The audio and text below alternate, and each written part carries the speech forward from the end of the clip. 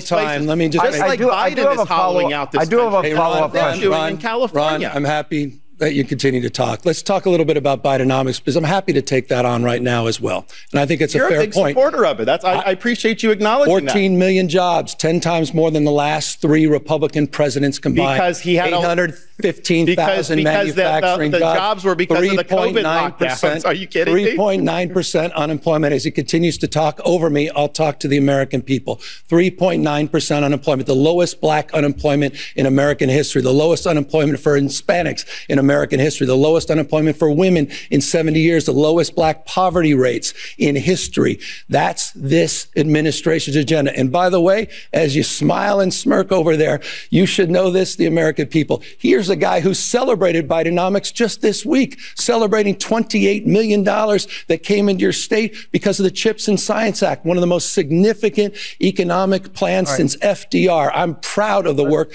Biden and Harris have done. Would you like to respond? The debate between the Florida MAGA Republican Governor Ron DeSantis and California's pro-democracy Governor Gavin Newsom took place on Thursday. It went very badly for MAGA Republican Governor Ron DeSantis. Pro-democracy Governor Gavin Newsom landed multiple knockout punches, including what you just saw there at the outset. Point by point of the MAGA Republican disinformation talking points, pro-democracy California Governor Gavin Newsom took the upper hand and just demonstrated to Ron DeSantis and to the MAGA Republican audience watching Fox, and hopefully others watching Fox as well, that these talking points by the MAGA Republicans are flimsy and performative. Let me show you this other clip here by Gavin Newsom talking about how this debate between pro-democracy Gavin Newsom and MAGA Republican Ron DeSantis is about contrast. But Gavin Newsom does say that there is one thing that they have in common. Play the clip. And I want to answer that very directly. I'll tell you why I'm here. I'm here to tell the truth about the Biden-Harris record and also compare and contrast Ron DeSantis' record and the Republican Party's record as a point of contrast that's as different as daylight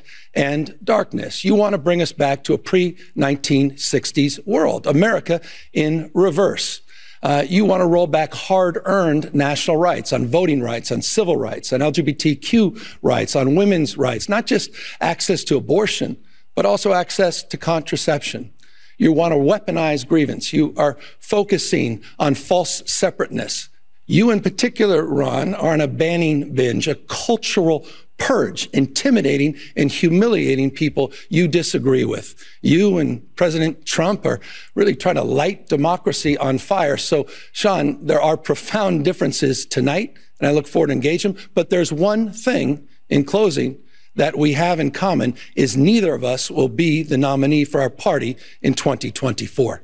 So then Gavin Newsom addressed this MAGA Republican talking point on COVID and COVID restrictions and threw it right back in Ron DeSantis's face. Quite literally. Play the clip. Open, Sean, you were closed. If it's okay with you, we'll do this. Why were you closed? Why don't we do this so in a way where we both can have Why were you closed opportunity? for so long? You wore You a were mask closed. with Guys, Donald guys, Trump outside I'm trying to let it breathe. in September 2020. He did all of that until he decided to fall prey to the fringe of his party. And as a consequence of that, Ron, tens of thousands of people lost their lives. Not true. The equivalent, if I had your policies, the equivalent of 10 9/11s. Tens of thousands of people lost their lives. And for what, Ron? Those are more lies. In fact, the Lancet just did a study. Florida had a lower standardized COVID death rate than California did. That's a Lancet study. One more thing. The other thing we had, the other thing California had higher excess mortality than All right, gentlemen. Let me talk about the excess mortality real quick. Honestly, because the hold on a excess second. mortality is other things. I want to ask you both.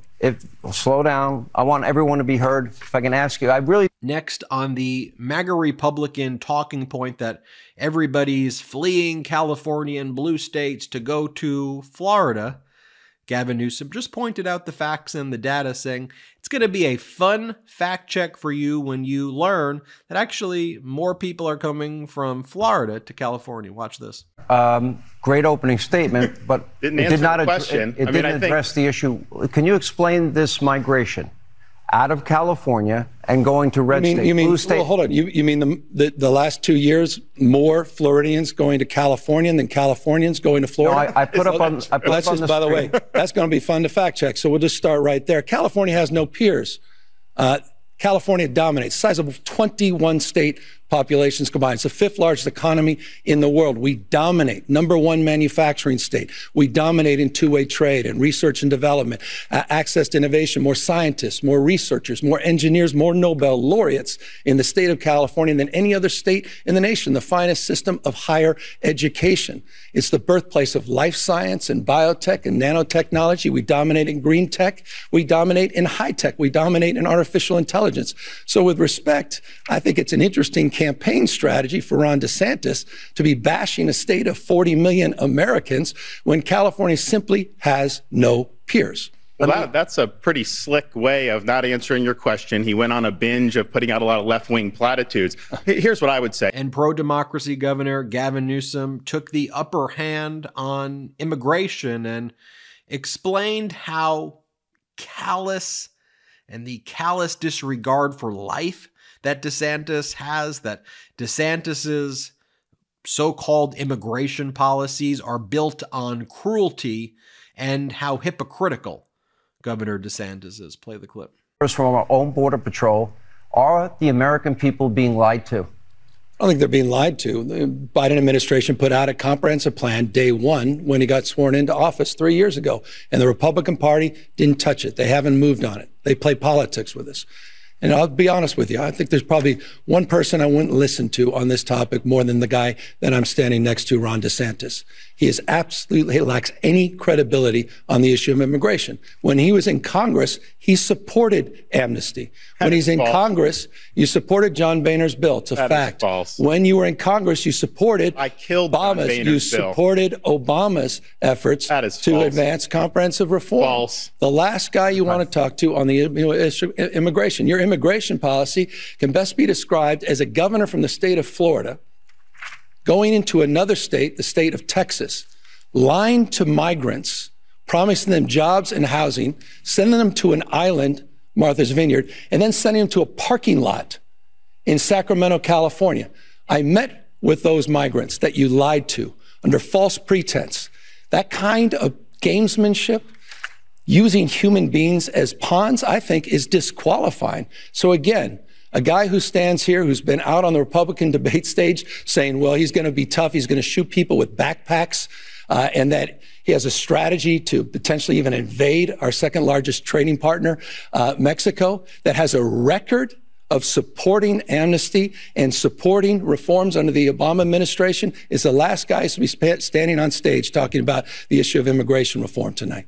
Well, I'll tell you. And here Governor Newsom says, you're trying to out-Trump Trump, but how's that working for you? You're down by 41% in your own state, Ron. Play the clip. By the way, do you see that risk, Governor Newsom? Hold on. I mean, do you see the risk? Joe Biden put out not only a comprehensive plan, he consistently puts up plans. Hold on, no, but Sean, is there a risk? I'm going to answer your question. I support border security. I think the asylum system is broken. I believe that we need. I understand that. I'm the only guy here that's a border state governor. You're trolling folks and trying to find migrants to play political games to try to get some news and attention so you can out-Trump Trump. And by the way, how's that going for you, Ron? You're down 41 points in your own home state. On the issue of immigration, Joe Biden put... The next issue that was discussed was the issue of crime. One of the MAGA Republican talking points is that there's all this crime in Democratic states and Democratic cities, and as Gavin Newsom points out, is that that's just belied by the data. If you go into Florida, if you go into red states, red counties, red cities, statistically there is more crime, more murders, higher death rates, and other serious issues in red states. And again, this is what we talk about all the time on the MeidasTouch Network, so I was glad that Governor DeSantis took the upper hand here and just said, no, you all have way more crime. What are you talking about? Play the clip. And security, I would argue, is a prerequisite for the pursuit of happiness. Well, I couldn't agree with you more. We're near 50-year lows, down 55% violent crimes in the state of California from the 1990s. And I want to compare and contrast that with the issue in Florida that you didn't mention, and that's the murder rate. And let's broaden it more broadly. The issue is 7 out of the top 10. Those numbers were part of the murder rate. 7 of the top 10 murder rates in the United States of America are red states. He has a 66% higher gun death rate than the state of California. He has a higher murder rate. Go to places like Jacksonville. Go to places like Orlando. Go to places like Tampa. The murder rate's off the charts compared to cities like San Francisco. And you know what? Even more egregiously, Sean, and I think this is important, the American people deserve an answer from you, Ron. You had one of the worst mass shootings in American history, Parkland. 17 kids were gunned down, lives lost, 17 others, lives torn asunder. You had a young girl by the name of Jamie Gutenberg, whose father pleaded with you to do something about it. And you know what you did? You did the exact opposite. You made it easier for felons to get guns without background checks, without any training. These people pleaded with you, the parents and the families, to get tough on gun safety. And again, you made it easier for felons. He said of you, Ron, and I agree with him, after you signed that concealed carry bill, which increases the likelihood, Fred Gutenberg said, of more Jamies losing their lives and more Parklands, he called you weak, pathetic, and small. So with respect, I appreciate you're talking to police officers in the state of California. You may want to spend a little bit more time, not on the Ohio Trail and other places across this country. You may spend a little more time back in your home state and address the murder and gun violence in your own backyard. So this is the slick politician. You put up the... And then Governor Newsom took the MAGA Republican talking point, performative, that they say, they black the blue, they back the blue. Well, as Governor Newsom says, you're saying you back the blue? Y'all are dangling pardons for January 6th insurrectionists. Play the clip. I love this guy talking about backing the blue when you dangled pardons for January 6th insurrectionists, 85 of them that were charged with attacking law enforcement.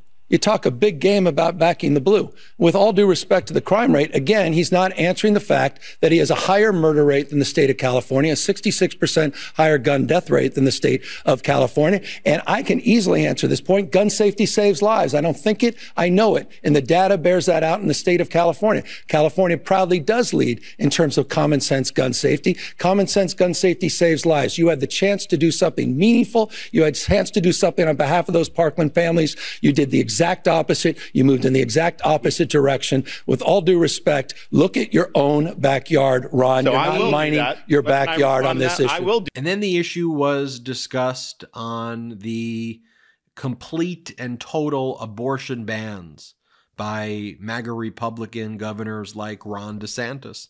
And here you'll see in these clips right here that Governor Newsom just addressed the talking point that the MAGA Republicans always try to use and saying, well, Democrats support abortion all the time, abortion at will. And as Governor Newsom said, look, I'll address that question, but first let's talk about the policies of MAGA Republicans, where you have the most extreme abortion bans that exist.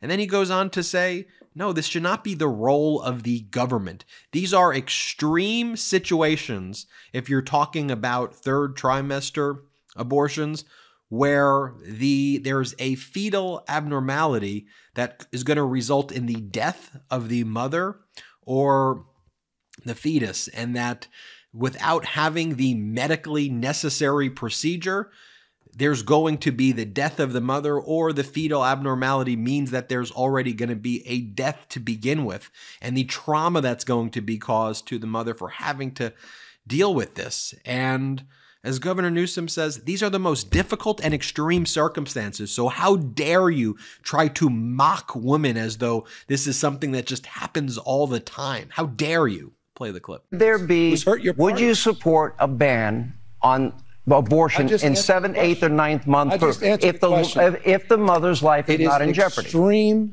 Extreme exception. People aren't going on and having abortions. Should it be illegal unless something devastating has happened? Should it be illegal? It should be up to the mother and her doctor and her conscience. And it so the answer is no restriction. I've already answered it, and I'll just reinforce it. to cover up, again, hold on, for the most... Very specific. Do you support any restrictions at all on abortion, especially in months 7, 8, and 9, past viability? I'm going to answer that question, but let's talk about the issue of abortion. Let's talk about the issue of abortion. You're going to answer it? I'm going to answer that question. Okay. I'll repeat that. But I think this is important, and it bears repeating. Ron DeSantis has signed the most extreme anti-abortion bills in America.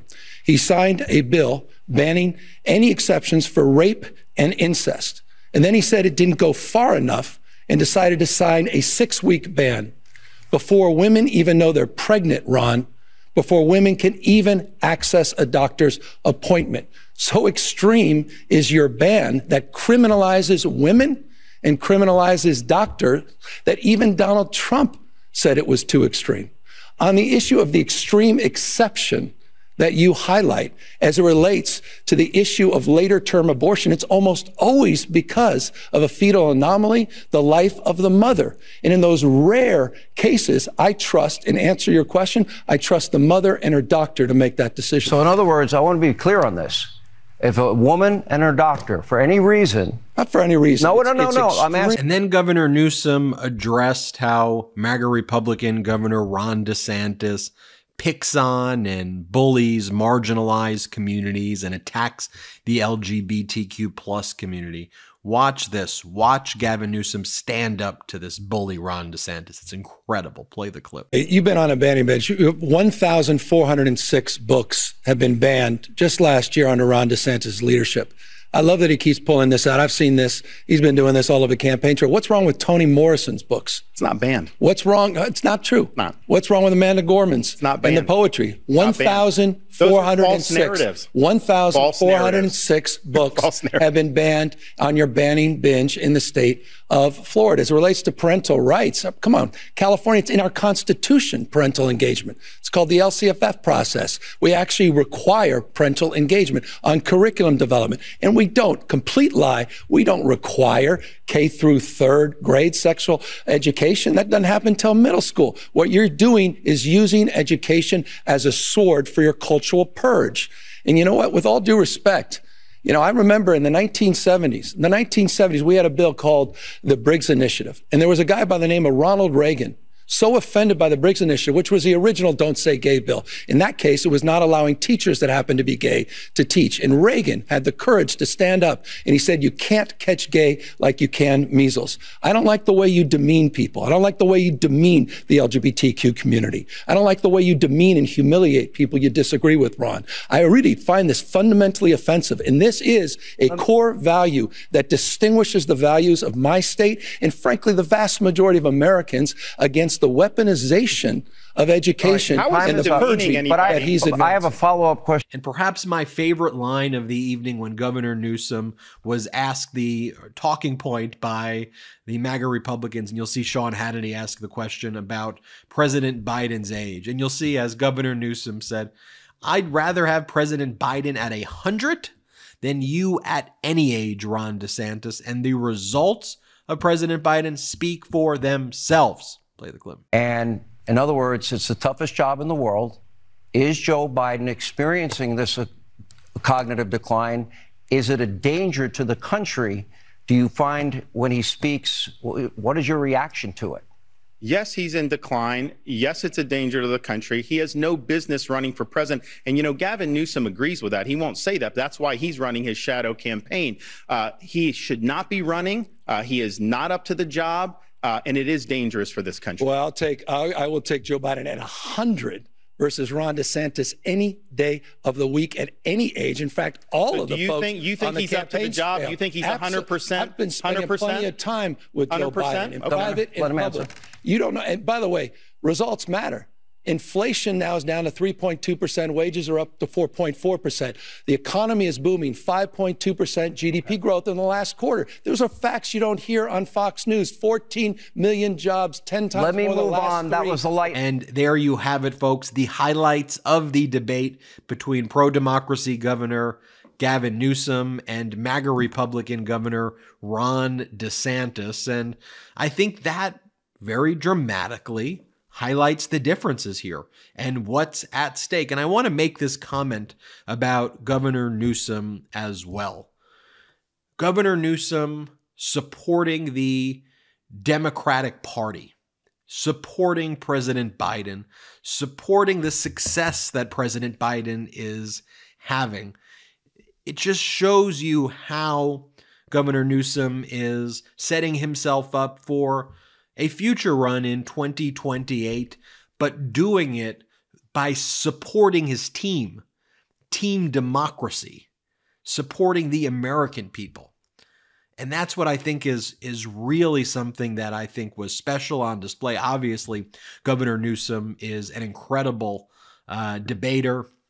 He's someone who has a command of the facts, a commanding presence. I mean, seeing him stand next to Ron DeSantis was a huge contrast, and you would see him just laughing at him. And it was great to see a bully like Ron DeSantis come down to his real size, his real self, devoid of the heels that he likes to wear, where we could all see what's really up right here. That's what happens when you confront a bully like that. So incredible to cover this debate, and would love to hear your comments below. I'm Ben Meiselas from the MeidasTouch Network. Hit subscribe. We're on our way to 2 million subscribers thanks to your support. Hey Meidas Mighty, love this report? Continue the conversation by following us on Instagram @MeidasTouch to keep up with the most important news of the day. What are you waiting for? Follow us now.